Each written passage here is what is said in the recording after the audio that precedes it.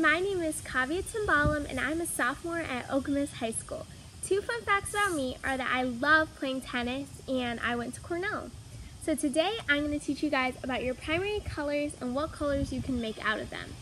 So first off, our primary colors are red, yellow, and blue. The first color we're going to be working with is red. When you mix red with blue, you get purple, and when you mix red with yellow, you get orange. The next color we're going to be working with is yellow. So when you mix yellow with red, you get orange, and when you mix yellow with blue, you get green. The last color we're going to be working with is blue. When you mix blue with yellow, you get green, and when you mix blue with red, you get purple. So guys, this is our final product, and here are all of our primary colors and other colors you can make with them.